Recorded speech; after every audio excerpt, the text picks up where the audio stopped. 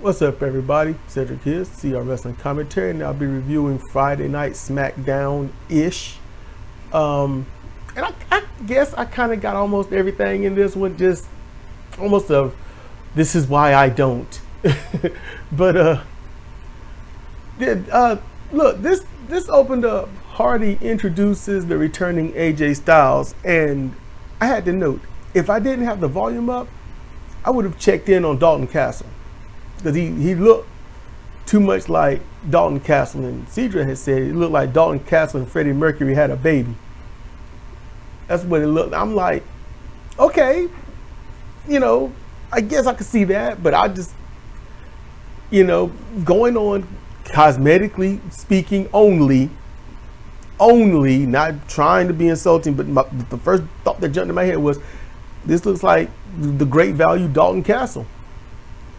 But he introduced AJ Styles, and I'm like, why did they need him to do this?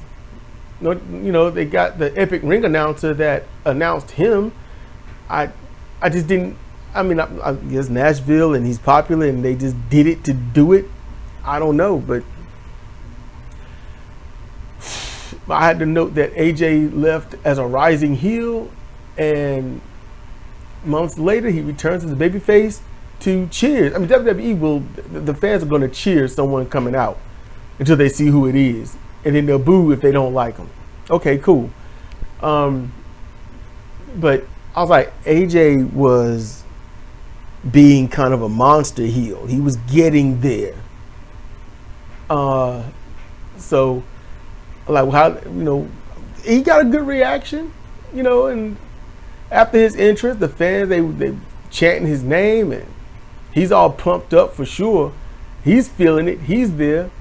The fans are lit for AJ. I mean, it's taking him a while to even speak. So when he does speak, he mentions that he regrets his heel status, but he wants to build a new future. And then Carmelo Hayes comes out, and I'm like, he's got enough with Knight and Andrade. I'm like, what's this? So Hayes decides to insult AJ, you know, elderly and a legend and things like that. And AJ tries to, he's like, you know what, I'm gonna toss you a bone. Let me warn you about LA Knight. You know, it's like, I've done a few things. He's done a few things. He showed up at my house, and Hayes rejects him, saying he doesn't take advice from quitters. I'm like, okay, all right.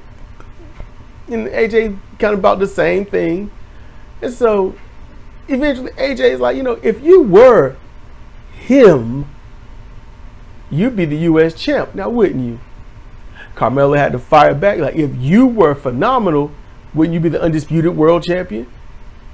And I'm like, okay, they're going back and forth. Okay. Carmelo has learned to slow it down, collect his thoughts. AJ offers a match to settle this argument. Hayes doesn't care, and he tries to leave. LA Knight's music hits. Okay, he comes out, and he's like, we've seen this before. Things getting a little tough, and you got to leave. You got to cut and run. And I'm like, that's kind of all heels when they're getting it, but oh, okay. And so Knight's like, look, you can do, you know, one or two things. You can go in there, and, you know, I can stomp you out. That's just gonna happen, you know. Or you can go in there and take up the challenge, and AJ can stomp you out. But either way, you're gonna get stomped out.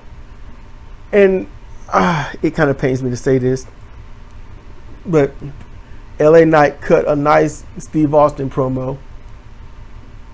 And literally, that's the style of promo that'll keep the people, you know, tuned in to you. It'll keep their attention. It'll keep the cheers.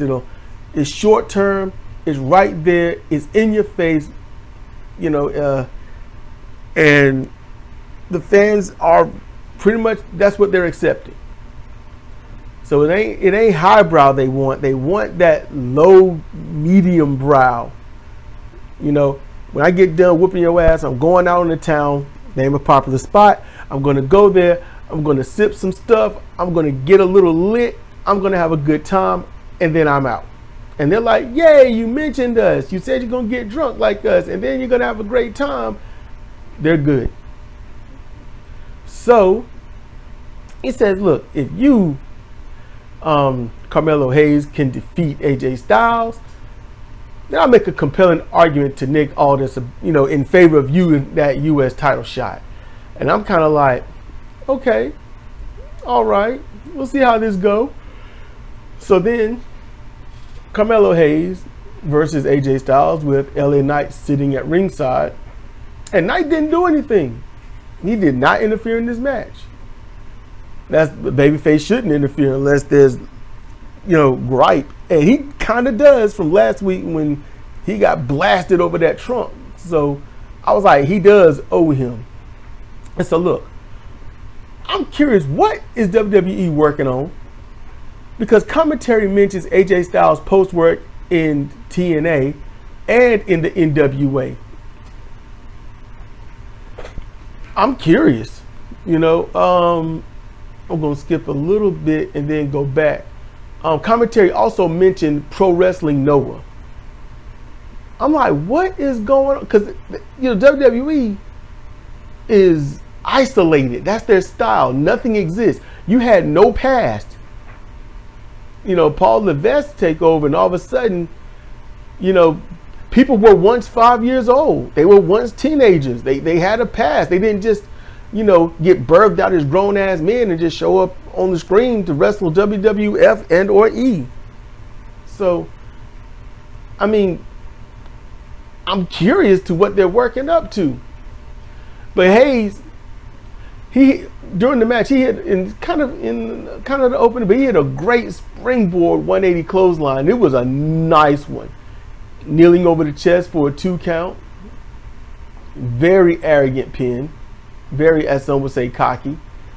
So that good work. And I had to note that Hayes has learned to slow things down and milk certain moments for the fans to catch up, so that they can take in what he's doing. I like that. I like where that's going. Andrade and some others have been working on him really well. And I had a good job on commentary for explaining what we didn't see during the break, that the doc is checking on AJ's leg. It might be a sprain, and that's what the doc told them. And that's why Hayes was working on the leg in the half crab, and AJ was selling it. And it was going, and then they showed replay on what might have hurt AJ. 2 things that could have done it. Okay, nice. The match ends, though. The ref says, nope, he can't continue. This is done. And I'm like, I have seen this and worse, and the ref wouldn't wave off the match. So, okay. But he calls it. The match is waved off. And I'm like, how y'all gonna do this? That's what I want to know. How y'all gonna do this? Because what should happen is forfeit. Involuntary forfeit. Referee stops the match, so the opponent wins by referee stoppage. And that's what happened. So Hayes wins via injury to AJ Styles, and the fans were down. They was quiet, they were somber. And then from behind, Knight hit the snapmare driver that he calls blunt force trauma, or BFT, and the fans come up, yay! Even commentary had to acknowledge it. AJ was limping away. He was visibly frustrated, and I'm like, okay, good job, good job. Then we get to the dumpster match. So it's Chelsea Green versus Meechin. And I had to note that this is the cleanest dumpster bin on the planet, with bags full of assumed peanuts. Then I had to note that this is mainly an indie style casket match. And then they, in commentary, brought up the casket match, not casket, but the dumpster matches that they've had. And I saw one, New Age Outlaws, and they mentioned that against Terry Funk and Mankind, well, Chainsaw Charlie. And I remember seeing that thinking, this is stupid. Back then, when I should have been marking out for, I was like, this is dumb. I just wasn't happy with it. But the match opens with Michin tossing Green a kendo stick to make it even. I thought that was stupid. I was like, that's not right. You're in the match. It's a dumpster match, right? The idea is to hurt your opponent, right? So they can't get out the dumpster. Why are you trying to make this a fair fight? You should have used both and waylaid on her. But Green, not being allegedly experienced with the kendo stick, Michin gains advantage quickly, but then tosses the kendo stick away, and then she eventually gets a table, and that excited the fans. Green hit a destroyer sloppily, throws Michin into the bin, but is denied, closing the lid. The fans chant tables. Commentary wasn't even too happy about that. Michin gets her finish on, places the trash can over her, and hit a diving senton. So there we go. And it looked brutal. To be honest with you, it looked brutal. And she hit Green in the best spot possible. She did, but she could have broke her arm. She could have broken her rib. So they did the best they could with that, and I'm pretty sure they talked that over. I'm hoping that they did. Michin places the table across the dumpster, and the fans are so up for that. Piper Niven attacks Michin and then throws herself into the side of the bin. Yep. And so Michin power bombs Green through the table into the bin, and then closes the lid to win. Green climbs out of the bin, the dumpster, covered in stuff that she poured onto herself to make it look bad.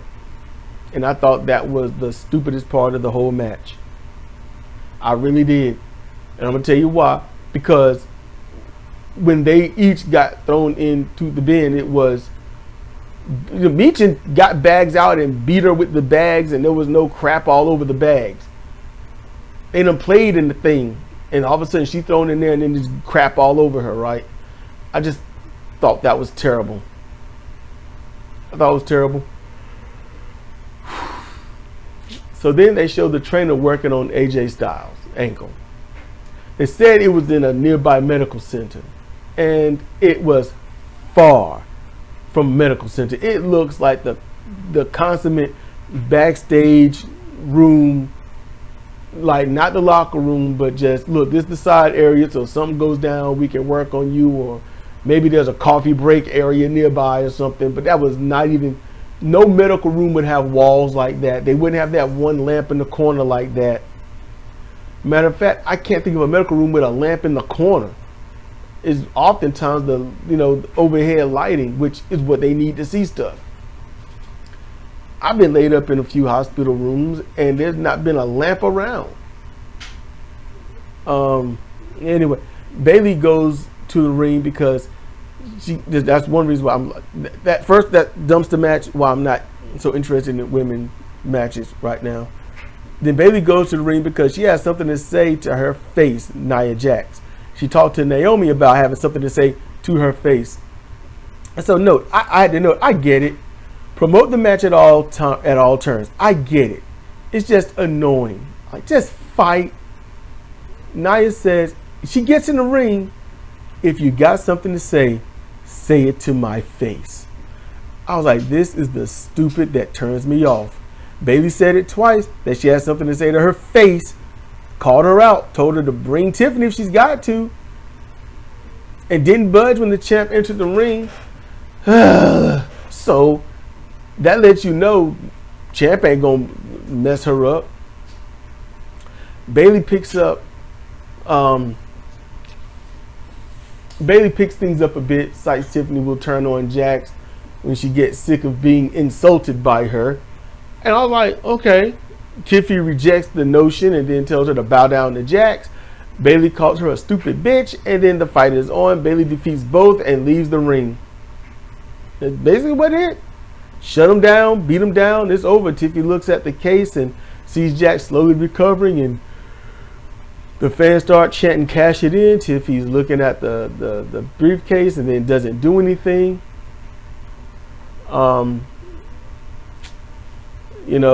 Tiffany noticed, you know, and then Jax noticing what Bailey said could be true about Tiffany Stratton. So I had to note this scene. I was like, this started off boring and ended a bit okay.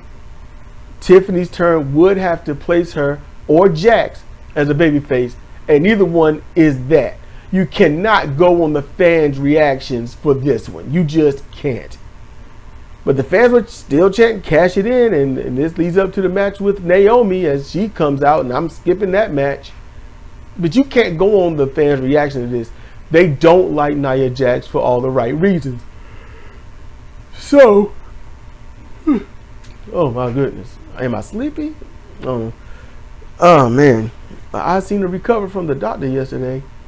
No, he didn't hit me. Doctor didn't hit me. It was just eye exam, and they dilated them and red dye and that bright light in your pupil so they can see the retina and stuff.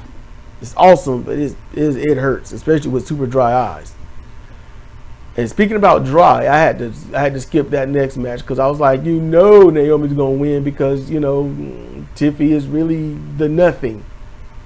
Naomi will win these matches until what? The big match where she loses. But Naomi defeated Tiffy with the reversal crucifix clutch, got the win. Yay! And Naomi is doing the, I guess, more legit version of former Sasha Banks now. You know, Mercedes Moné. Get the stuff in the hair pattern and stuff. She did the leopard thing. I don't know what that was about, but yeah. So, all right. Also, what else happened? This is, I'm trying to remember this one. I didn't write it down, but Chelsea Green's in the back and she's covered and walking, and it's like, oh, pew, oh, gross, it smells terrible. Like, yeah, sure. And all this is like, oh man, that's terrible. And Chelsea, I admit, her pout at this juncture was super cute. She was this the first time I ever thought Chelsea Green was cute, and not in that attractive way, just cute. Like if you see some, it's like, no, you can't have a piece of pie today, honey, and it's like, you're like, oh, look at your little face. Still not getting it, but you know, look at your little face. But yeah, I thought that was cute. And then, but Carmelo Hayes, he's like, you know, hey, I won. He's like, oh, you call that a win? I'm like, yeah, he won. AJ couldn't continue, and he could have easily made the whole. I beat him down so bad he couldn't keep fighting. So what do you think? In any case, so backstage, Nia makes sure Tiffy will never betray her, and suggests she sets her title shots on somebody else. And I'm just like, okay, that's good. It bugs me. Tiffany is somebody I want to. I get tired of the same scrawny ass women wrestling, but Tiffany Stratton when they show her, she got a really good build. She looks strong. And I'm like, should she be a power wrestler? And I'm wondering about that. What do y'all think? Should Tiffany Stratton be more of a power wrestler? Because she's got a good upper body. She don't have scrawny thighs and stuff. She's built for strength. I don't know. It just seems like she should be more of a power wrestler. Michin should be more of a technical. You know? I don't know. I'm like, she got them broad shoulders. She need to be, you know, messing somebody up. You know, a few clotheslines, and, you know, shoulder blocks, shoulder tackles. In any case. So look. Next we get bloodline business. All right. So it's the match. It's the match. So it's let's see, whatever. So why did he erase that? Why did he erase it? I had that all written out and it was looking all cool and stuff. Man, I'm annoyed. I was gonna read that whole thing with gusto. Oh nope, it didn't get erased. I just can't read. Okay. So Bloodline makes their way to the ring with Jacob Fatu on the verbal boast, and it was so good. I'm gonna have to splice it in here, but it's the triple threat tag team title ladder match. See, I wish I could do the echo thing, but they say 5 years since the ladder match. Okay, it had to do a lot of waiting, but I like that promo so well, and I'm going to talk about it a little bit. I'm going to splice it in here so y'all can get a gander at that.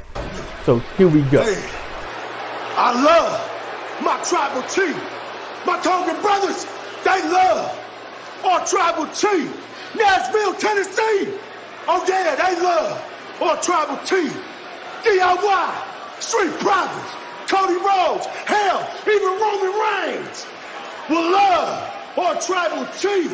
And when you love our tribal chief, you learn how to respect our tribal chief. And when you respect our tribal chief, oh Lord, you will worship our tribal chief. And if you don't know how to do none of those three, at the end of the day, you will acknowledge the real tribal chief. Solo! Acknowledge me.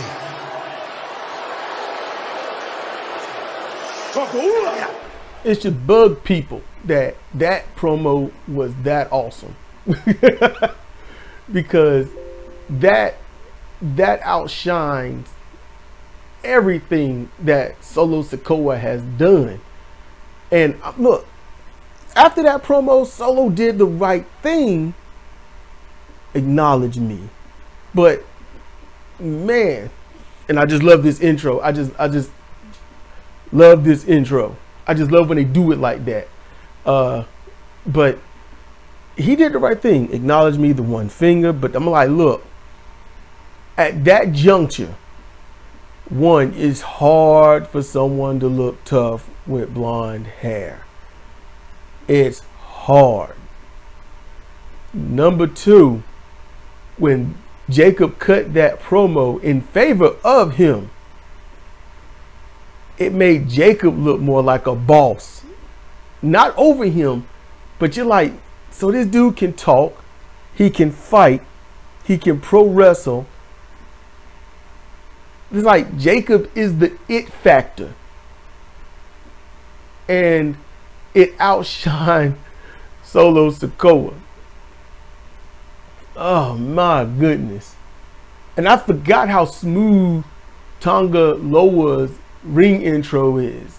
I was like, oh man, that's right. It slipped my mind. It was so, but man, I'm like, how you gonna outdo that? You know, Solo Sikoa looked more like the goon. It's gotta hurt, but you know, Solo's doing his style. It's just So let's get into this match. All right. So you got the Bloodline, Tama Tonga and Tonga Loa, versus DIY, Tommaso Ciampa and Johnny Gargano, versus the Street Profits, Angelo Dawkins and Montez Ford with B-Fab in their corner. And I'm like, okay. Yeah, I'm really not keen on B-Fab. She walks like a wrestler. She handles herself like a wrestler, but I've not seen her wrestle. Has anyone seen her wrestle? Can she wrestle? Is she dangerous? Is she stupid? Is she lacking a lot? Is she not good on the mic at all, but she's good in the ring? Or is it vice versa? Is it great on the mic and sucky in the ring? I heard Cornette mention stuff about it, but I can't remember what it was. In any case, so both teams, they gang up on the Tongans, and that's just rational. And dump them before taking a few liberties with them. I wasn't a little happy with, but okay, fine. Back from the break, the babyface teams, they climb the ladder and the Bloodline stop them. And I'm not calling them Gorillas of Destiny. They don't even have an established name. I don't know. There might be some copyright stuff that they're fighting over, because WWE might want to try to own that. And they're like, nope, that's us. Who knows? They might want to get back their original music, Guerrilla Tactics, which was fire. Let's see. Here's a nice spot. Bloodline was holding up a folded ladder, and Montez Ford ran up, started climbing on it, and It's like, you know, he's jerking and trying to get up there, throwing him off balance. So that looked good. I don't know if anyone could catch that. And they was looking off balance, so that was good. But, you know, they shook him off. You know, you heard me, shook him off. So, this was a dumb spot. Loa is running with the ladder. Gargano gets into the ring, waits for it, eyes the thing, and runs into it with Loa half the wiser. So now I need to put my foot down on this spot, only because, look, to me, only a fool will blame Tonga Loa for this, because people want to say he can't wrestle, he don't know what he's doing. They find it funny from his mishaps and whatnot in the, honestly, I'm gonna say distant past. But Gargano wasn't even in the ring when Loa gained control of the ladder, and it looked highly impromptu. And Gargano, like Piper Niven and Nick Camarado, flung himself into the object very late. So, you know, you can't blame Tonga Loa for that. It's just, some people don't need to do certain things. Don't run in the post when you run in 5 seconds after they done moved out the way. Don't throw yourself into a trash can bin when, you know, 3 seconds after the person got out the way. They done moved, stop running. Do something else. They did the pile-up dive, and the fans fell for it and chanted it was awesome. I'd be bored. You know, I'm bored with it now. I'm like, oh, they're fighting. They're gaining. They're gathering up. Here comes the dive. And, yep, Montez Ford with the dive. So Ford gets a table under the verbal command of B-Fab, and the fans pop for it. After the break, the fans want the indie garbage crap, but they want it done intelligently. So they want the same crap, you know, but they just want it done with some brains. But they also kind of can't wait for it. It's like, well, it's WWE. We like them. Let them do it because it's them. They can get away with it because they're WWE. No, you need, you know, how often do you hear the chant, "This is wrestling"? Just keep that in mind. I've heard it twice. So Ford, he gets the table under verbal command, as I said, and I think he set it up on the outside. Couldn't tell because they went to a commercial break. But after the break, DIY, they hit Shatter Machine on Tonga Loa, and then they hit their finish. Then they hit their finish on Loa with the ladder on his head. So they got that. And then Gargano climbs the ladder and Dawkins yanks him off. Street Profits hit, and I only mention that because he was climbing the ladder, which is a potential finish of the match, the actual finish of the match. Street Profits hit their finish as Ford front flips over the ladder to hit the aided net breaker. So I thought that was awesome. Dawkins climbs, and then Thomas stops him for, you know, some booze. And I'm like, the champs are supposed to, like, you know, and a little bit of the heel in me is like, y'all stop booing. Y'all don't even know what this is. You know, just I can't help that. I'm like, man, you know, y'all suck. You don't like G.O.D. Y'all don't like the, you know, Jacob Fatu. You don't like Solo. You know, y'all don't even know what y'all like. They should be getting cheered out of the awesomeness that they are. Okay, Solo not so much, but the others. B-Fab takes a chair from Tama, and I'm like, okay. And DIY, they hit the Bloodline with chairs, and they just go to work on them with the chairs, just beating them down. I'm like, what is it about Tama and Tonga that just says, whoop these two, just whoop them. Just get them down on the floor and just whoop them. Cody's done it, Kevin's done it, Reigns has done it, DIY done it. Everyone just get chairs and just whoop them. I'd be mad at that presentation. I'd be mad.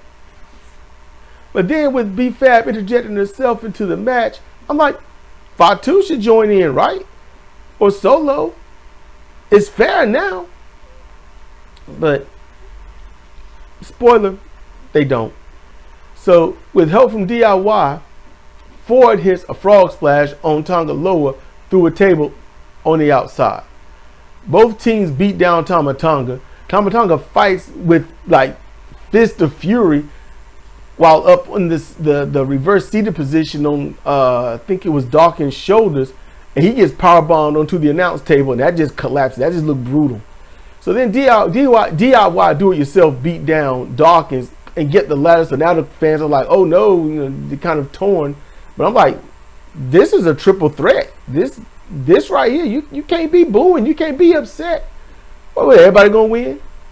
2 teams, tag title holders? Nope. So they beat down Dawkins, they got the ladder in place and got it in place to climb. Ford knocks down Gargano. Ford leaps onto the table and he starts onto the ladder. He starts fighting. All 4 men are up on top on this ladder. Well, at least halfway up. Dawkins is forced to backdrop Ciampa onto a ladder in the corner, and they crushed that ladder. It's crushed. It's not usable. It's dead. The ladder had a family, you know, and the family's gonna miss that ladder. You know, the aluminum family is crying right now. And then Tonga Loa, he tilts over the ladder, sending Ford and Gargano into a ladder in another corner, crushing it. The family ain't gonna miss that ladder. That ladder was a really heavy smoker and a violent drinker, so the family is not gonna miss that ladder at all. I know, I saw it in the paper.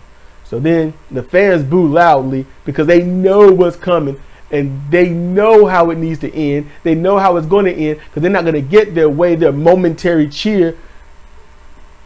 Tama holds the ladder best he can while jacked up, which was good, while Loa, who is not as messed up, he gains the belts to retain the tag titles.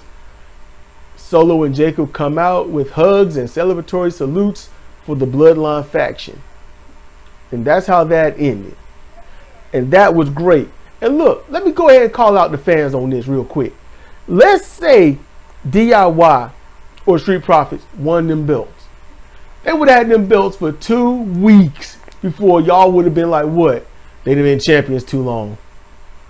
With very few of you saying, man, I hope they hold on to these for a while. It must be like, nah, I'm getting kind of bored with them.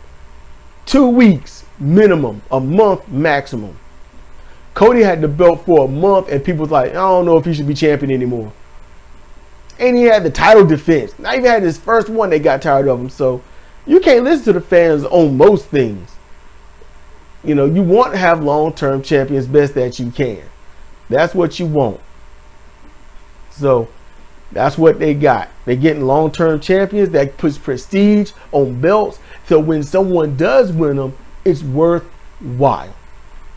And so I'm going to get up out of that. It is 3:43 p.m. and I'll be watching Bad Blood, the original WCW event. I'll be watching that tomorrow when the internet traffic isn't so high.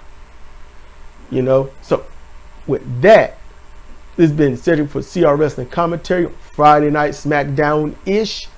And with that, I want y'all to be cool, be chill, be safe, so that I can see you next time.